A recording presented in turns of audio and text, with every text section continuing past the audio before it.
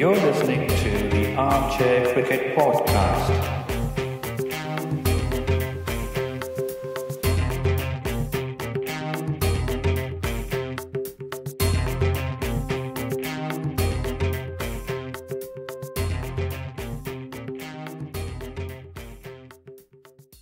Hello, everyone. Welcome to another episode of the Armchair Cricket Podcast, a podcast focusing on Test cricket by armchair critics of the game.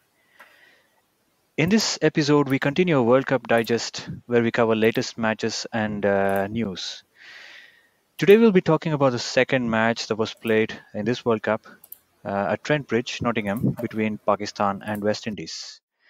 Now, without further ado, let me welcome my co-host Ajit. Hello, Ajit. How are you doing? Hi, Giri. I had a nice day out. It was a good weather. And unfortunately, I did not come home in time to catch the match at all. Uh-huh. So, There was not much understood. of it. Yeah. Huh? There was not much of it anyway. The match was not long enough. I don't think you would have been able to cover it. It was Indeed. over before, before All right. well ahead of time. Yeah. Indeed. Mhm. So, would you like to take us through the match today, Giri? Yeah, sure. So Pakistan played against West Indies at Trent Bridge. West Indies won the toss and decided to bowl first. Um, Pakistan, were up against, I think, one of the better bowling sides that we have come to see. At least in the last few months, they've been West Indies Mm-hmm. have been on the way up, like we saw in the Test series against England. And this was no different. West Indies bowling lineup was packed with firepower, of the likes of O'Shane Thomas, um, Andrew Russell, Carlos Brathwaite, Cottrell, all Mm-hmm. these guys.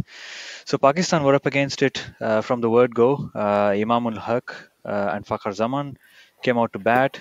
Imam ul Haq was, kind of a fortunate dismissal, I would say, for West Indies. He was caught down the leg side by the Right. keeper for two Mm-hmm. runs.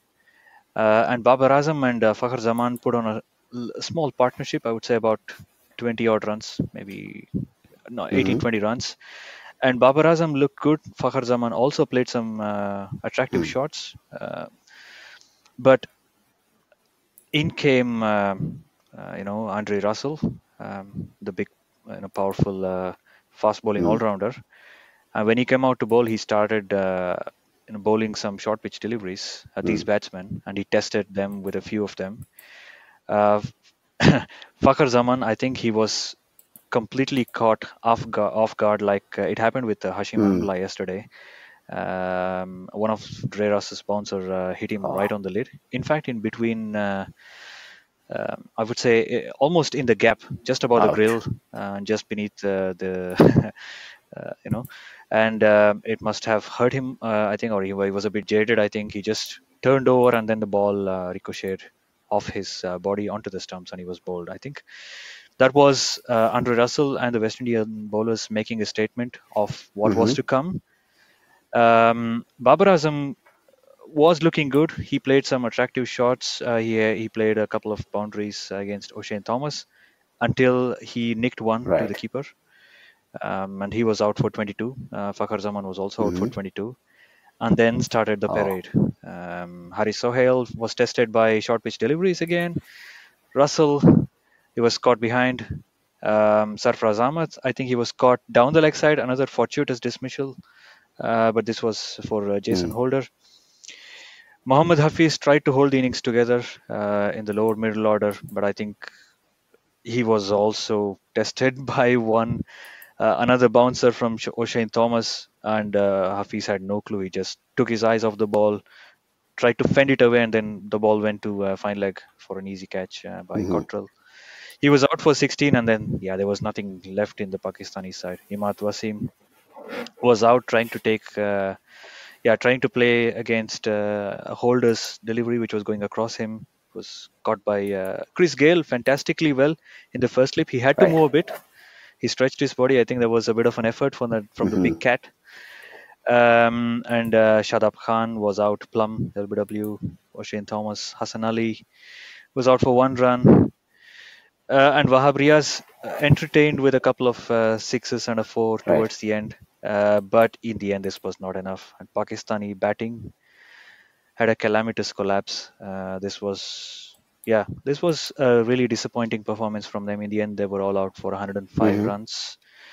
Um, in amongst the wickets were almost all the bowlers except for Carlos Brathwaite, who I must say was a bit unfortunate because Babar Azam had hit a ball straight to a Right. short point Right. where Hetmeyer was fielding, and then the ball popped out All of his right. hands. Otherwise, he would have also had a wicket. Cottrell picked up a wicket for 18 runs in his 4 overs. Jason Holder picked up 3 wickets. He was a bit Mm. expensive because he opened the bowling with Cottrell, and Fakhar Zaman and Babar Azam were going well at that point. So he picked up 3 wickets for 42 runs. Um, Andre Russell had a miserly spell. 3 overs, 1 maiden, 4 runs, and two Mm-hmm. wickets. A lot of short pitch deliveries. He just bowled Right. 12 balls. Can you imagine Wow. that? And he made such an impact. I think he was a game changer there at the top of the order. Indeed. And O'Shane Thomas, he picked up 4 wickets for 27 runs, bowled with a lot of venom Mm. and pace, like Jofra Right. Archer did yesterday, in Mm-hmm. fact. So he bowled well. So that was the West Indian Right. bowling card. West Indies, they made merry. Chris Gale took Pakistani bowlers to the cleaners. He made 50 runs, a quick fire 50 in 34 Mm. deliveries, 4 sixes and four fours and three Right. sixes, until he was dismissed by Mohammad Amir while trying to pull a ball. I think he was not there to be pulled. He was probably beaten for pace Mm. or something. Shea Hope looked a bit patchy, but he got out for 11 runs. But 105 runs was absolutely. I think it was not Indeed. enough. Um, and Dwayne Bravo was out for a duck. I think you have something to say about Dwayne Bravo a little Yeah. bit later. He was out for a duck, another Mm-hmm. failure.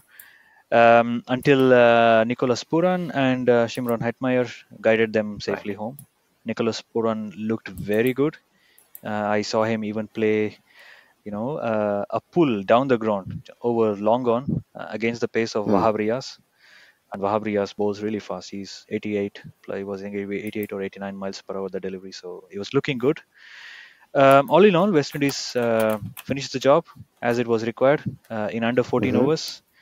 Um, Pakistani bowlers went for runs. Hassan Ali went for 39 runs in his 4 overs. Wahab Riaz went for 40 runs in his 3.4 overs. But the pick of the bowlers, if you can say that, was Muhammad Right. Amir. And also returned to form, I should say. He picked up 3 wickets for 26 runs in his 6 Mm-hmm. overs. So a little bit of a silver lining for the Pakistani side Indeed. there, because Amir was not Mm. looking good leading up to this World Cup. Now he seems to be okay.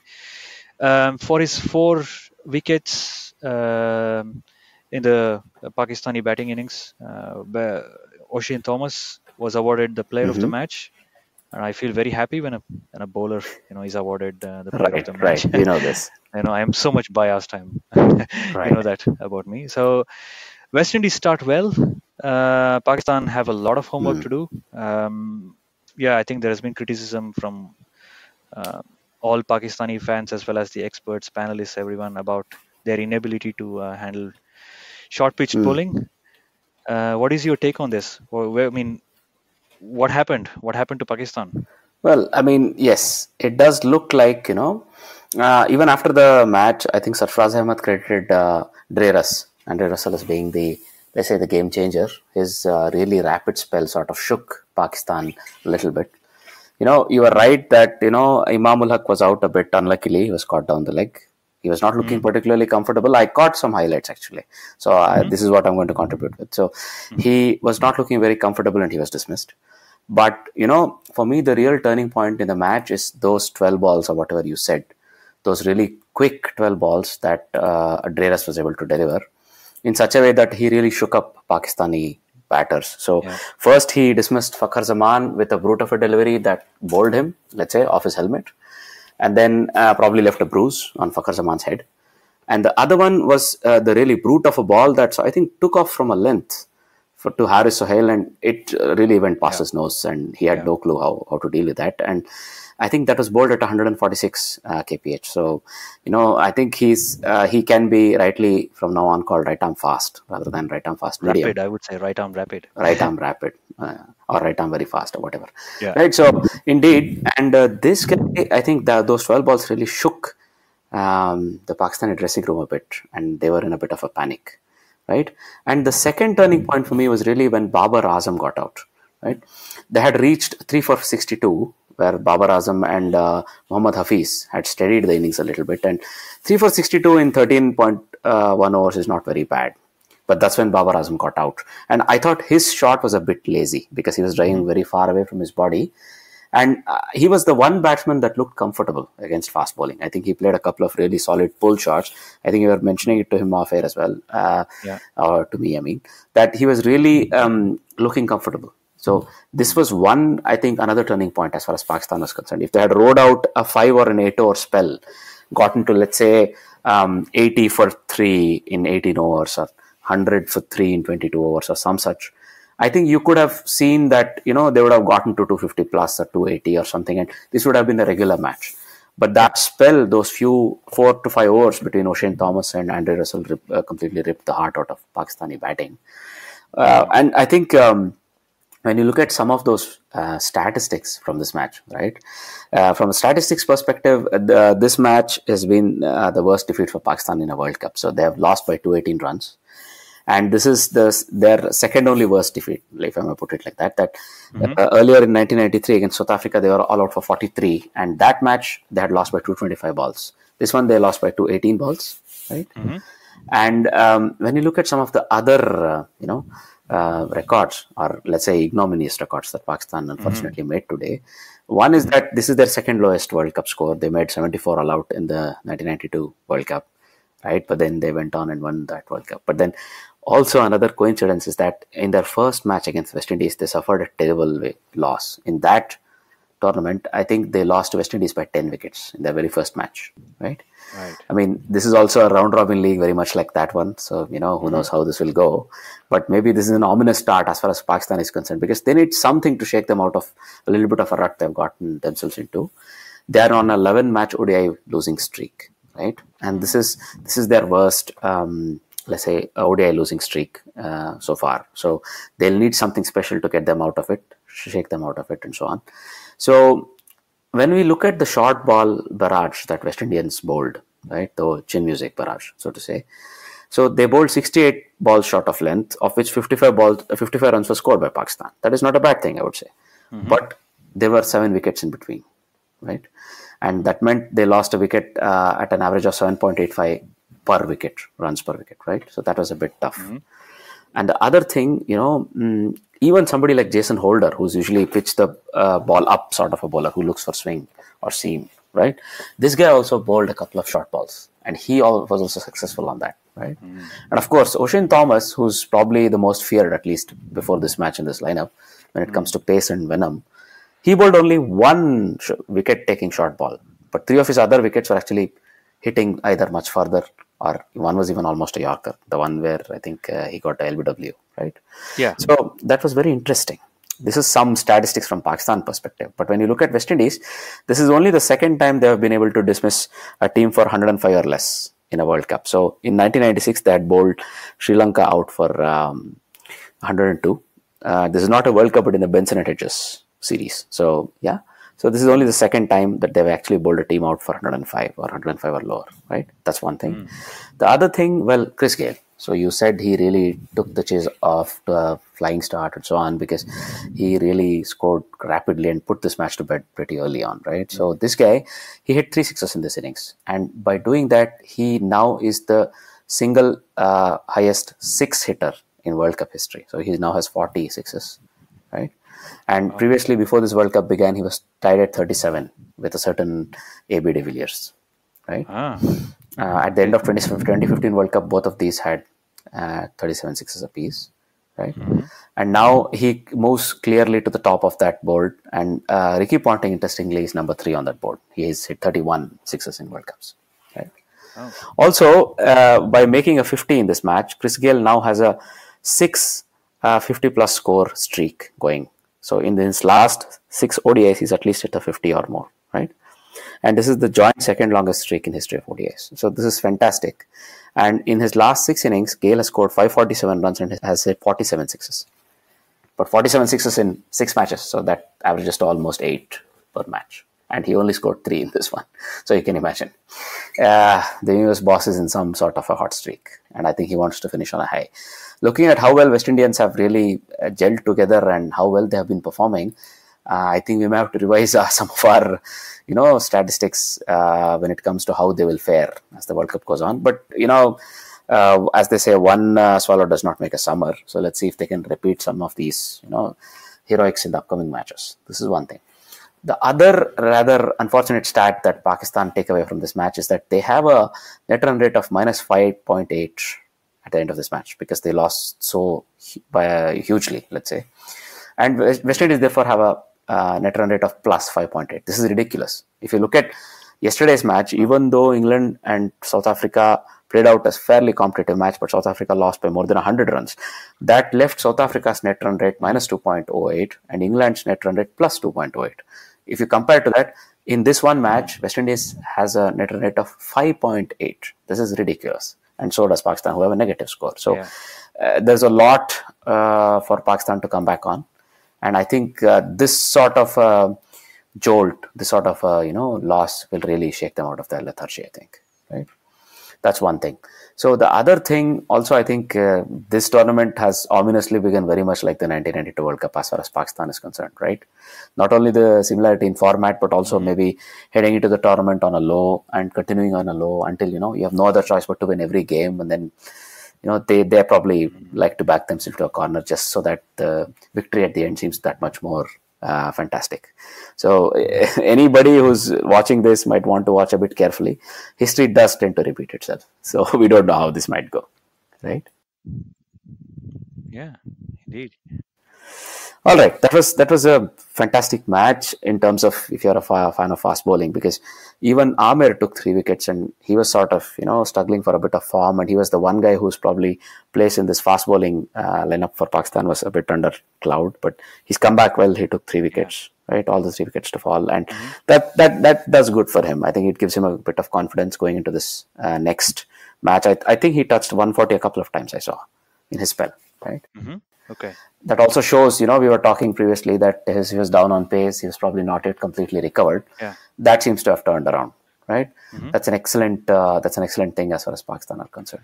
The other thing, I heard a couple of, let's say, discussion shows on YouTube.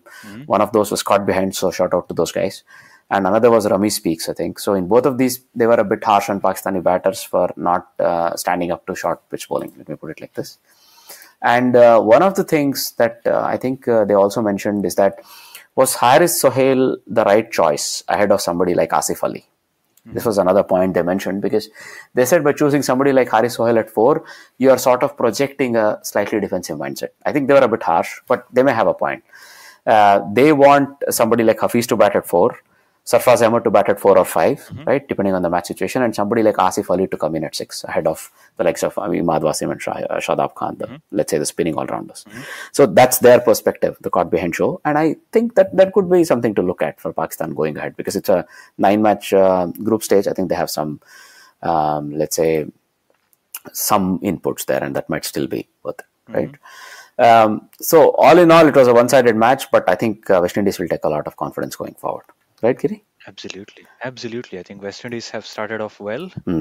You never know. I think that they might actually be, they might actually emerge as one of the stronger teams here. We may not have given them a lot of chance in our predictions earlier, in our previews. But let's see. I mean, we're going to keep our fingers crossed. One additional thing I want to point out here is that Dre Russ looked a bit uncomfortable after his bowling spell. I think he walked off with a limp. But I read on Crick Info that he has some form of arthritis, so it keeps coming and going. So it should be okay for the next match. I see.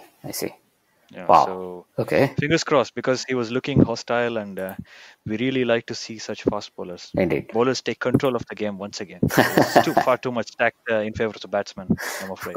Of course. I mean, if you were to left you would want to see this in every game, won't you? Absolutely. Why not? Of course. Once in a while, maybe a 300 score, but not 400. 400 is. I was half expecting England to do that yesterday. They might score 400.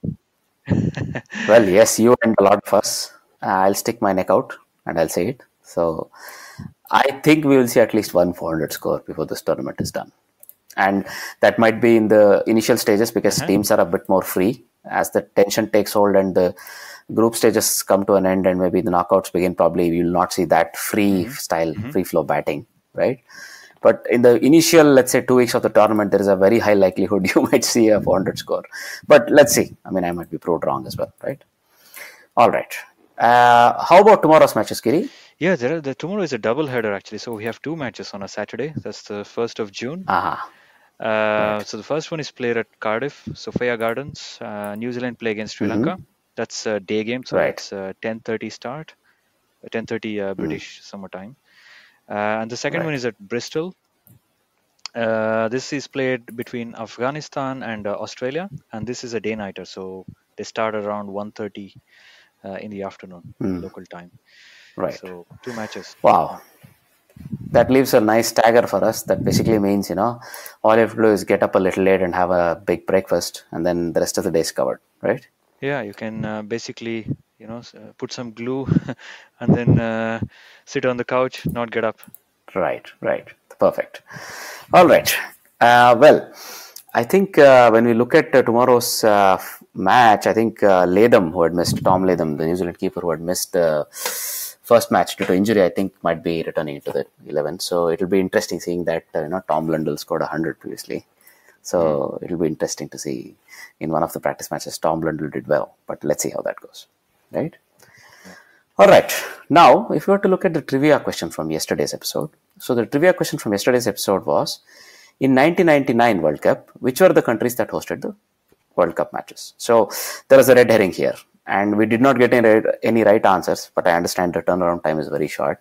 So the obvious choices for holding matches, of course, considering it was hosted by England and Wales, right? So it was England, Wales, Ireland, Scotland were the obvious choices, and they were right. But there was one red herring, that was Netherlands. So Netherlands hosted one match. That was the match between South Africa and Kenya. That was held approximately 20 years ago, let's say, on the 29th of May. 1999, and this was held in Amstelveen, right? So this match was in the VI grounds. Is that your local ground? Well, you could call it my local ground. I don't live very far away from that. So yeah, okay, fantastic. So that was the red herring, the question that we wanted to answer, right? Now, going on, if you were to look at the trivia question from today, the question is, what or who was the inspiration for the 1999 World Cup's logo? So this has a very interesting answer. If you were to look at the logo carefully, does it remind you of any individual or of any other thing? That is the clue I can give you. So we would be very curious to see if anybody out there can guess the answer right? All right then. Going on, we would like to thank our listeners and our supporters once again for their loyal following and the comments that they send us. We request you to be more, tactile with your feedback and write to us with whatever you think about our podcast. You could leave, comments and ratings for us. That will really help us with taking our show forward. And whenever you give us a 5-star review, it really gives us a good boost, be it on Apple Podcasts or Podbean or any other podcasting platform you listen to us. There are a bunch of these links in our episode description, right? Also, please do subscribe to our podcast. Then you can get every update from us directly in your phone or in whichever tool you listen to your podcast, and you can directly listen to us, right? We are available on social media, and on Twitter, you can reach us at armchair.cricket. You can visit us on our Facebook page, right? You could write into us at armchair.cricket@gmail.com and so on. And we would always request that, if possible, if you think what we do is good, please talk about it with your cricket friends and maybe see if you can give us a shout out, right? All right. I think given that there will be a double header tomorrow, I think we'll have much to discuss, right, Kiri? Yeah, that's true. Yeah. Right. All right then. Having said all that, it's a goodbye from me. And it's a goodbye from him. Bye-bye.